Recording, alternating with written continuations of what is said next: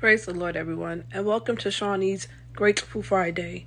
I am grateful today just for God. I'm grateful for God's grace. I'm grateful for God's mercy. I'm grateful that God has not given up on me.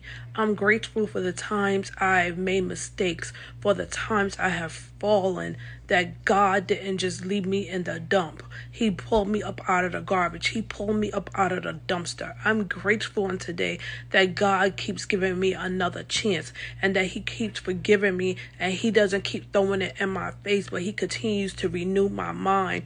He continues to perfect me so that I will not continue to make the same mistakes, so that I can grow in Him, so that my attitude can change and I can become a better person each and every day. So I'm just grateful for God, grateful for my family. I'm grateful for my friends.